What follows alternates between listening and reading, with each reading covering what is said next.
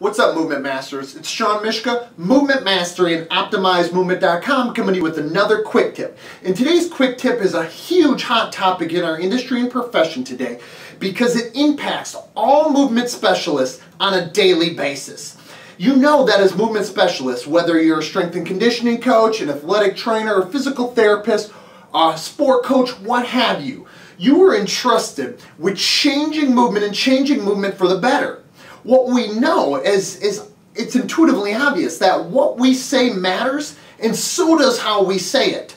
Now, here's a couple things that we're going to talk about in regards to that very topic and that idea of saying the right thing at the right time. We're going to talk about the idea of internal versus external coaching cues. So you learn what to say, how to say it, in order to evoke or elicit the right change in the athlete's movement patterns.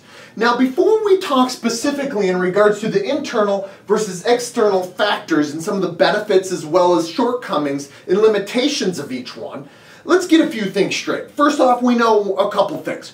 We know that people have very limited attention spans, correct?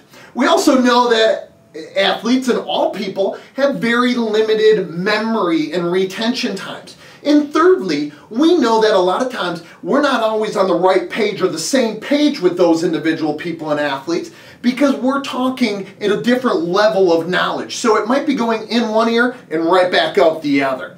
Now, we want to look for ways, of course, to be able to say the right thing at the right time to elicit the right change, because what we're trying to do is we're trying to increase independence so the athlete can perform it the way we want to, so we can back off in regards to the over-reliance of us in their life or in their sporting environment. We want to be able to increase retention as well as repeatability of that correct movement execution and technical skill. We're also trying to decrease reaction as well as processing time so they know what to do, when to do it. And all the while, with all of those things, we're trying to increase movement efficiency in the factors of the movement optimization model, the kinetics, the kinematics, and the kinesiological pattern. All in all, what we're trying to do is we're trying to essentially get that athlete to perform more close to optimal when, where, and how it matters, which is in the sport. So, this topic is huge. Now, just a couple of tidbits here in regards to what internal cues are versus what external cues are. First off, internal cues focus on the body or aspects and positions of the body, such as if we're going to perform a vertical jump, we might tell that athlete to extend through the hips or the knees. And in an external coaching cue for that same vertical jump then would be attack or explode against the ground or push the ground down. Or maybe if we're talking about a change of direction, maybe on a pro agility, we're going to have that athlete in the internal cueing tell that athlete to flex or bend through the hips as they come into that break or that cut with the weight on the inside foot or maybe something like that. Versus in the external cueing, we would tell that athlete to maybe get into a small shed or to slice in and slice out. So you can see that the internal cueing focuses more on the technical execution aspects and trying to get that athlete to truly feel and then acknowledge where their body is in space. Versus the external cues focuses more on using action words, slice in, slice out, explode, attack, those types of things, in order to create context for the athlete to try and visualize what they're trying to do in the environment. So then it leads to certain benefits for each one, both the internal and external. Both, in my experience, have benefits, even though there would be some who kind of reside on one end of the spectrum or the other or draw that line firm and dark like I have on the board, but I don't believe it's that firm necessarily, because I have found that internal cueing can work very, very well and can be provided to be very useful when we have to change ideas for that athlete in regards to where they're positioning their body in space. The technical compensations or the dysfunctions that we see that already exist, or the problems that the athlete might have in positioning themselves correctly to perform biomechanically sound movement patterns. So I believe that it is very useful for very technically specific kinetic and kinematic factors. On the flip side, the external cueing is usually used for an immediate performance benefit or increase. And that really is what the research has found as well. We find that if all we're doing is looking at an outcome-based model, maybe we're looking at distance or speed or whatever it might be, and on the surface that all sounds fine and dandy, like, oh Shawn, we should just only use external cueing if we get immediate performance increase.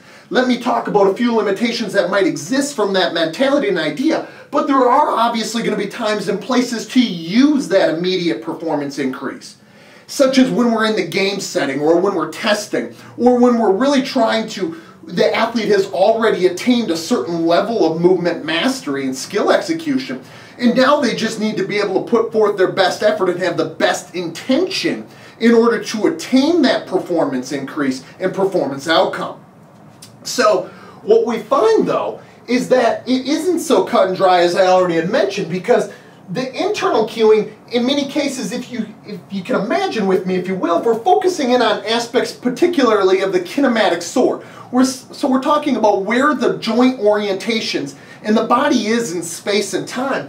It can often lead to overthinking if that athlete stays in that realm and they just continue to think about extending at the hip fully, or driving with their knee and doing certain things as far as like where their weight is balanced on their foot and so on and so forth. There's countless examples. So by focusing on the technical execution aspects, at least kinematically, sometimes that can lead to overthinking of the athlete if we never move on, as I'm going to propose later, to the external side. But on that flip side, if the athlete never has felt or can acknowledge or become aware of where his body is in space, we might have an immediate performance increase, but it could be being performed with technical compensations, such as if the athlete is focused in on a broad jump or a horizontal jump, on just getting the max amount of distance, but they might not be performing optimally. There might be technical compensations or dysfunctions that are occurring, such as their knees are going into extreme valgus, or they might have external rotation or internal rotation or pronation when we don't need it, etc., etc. So they're focusing in on getting the greatest performance benefit. And acutely, they would as well. But if we're talking about over time, longitudinally, they might actually be getting to a certain degree of residual of that which they already know how to do. So that's where the performance outcome is coming from, because they're just performing the best that they can in that moment in time, but there could still be compensations occurring. So we would have to go back to internal cues at that point in order to improve upon some of those technical aspects of the kinematic structure.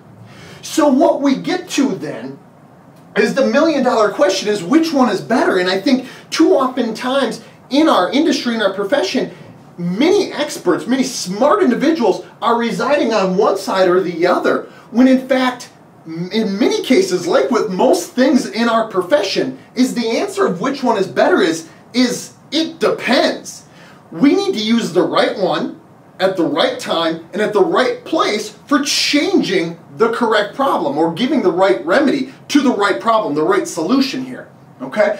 So that depends on a number of things. It depends on the athlete's understanding of what it is that we're being asking of him or her to do, what it is that we're advising.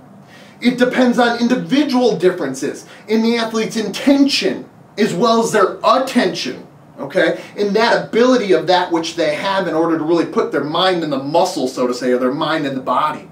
It also depends on the individual factors at hand that may be detracting from that displayed characteristics of their movement optimization model. So the kinetics, the kinematics, or the kinesiological patterning. Finding out where the problem is and determining exactly what it stemmed from or what might be occurring could be what's going to determine which one is better, internal or external, for that particular situation.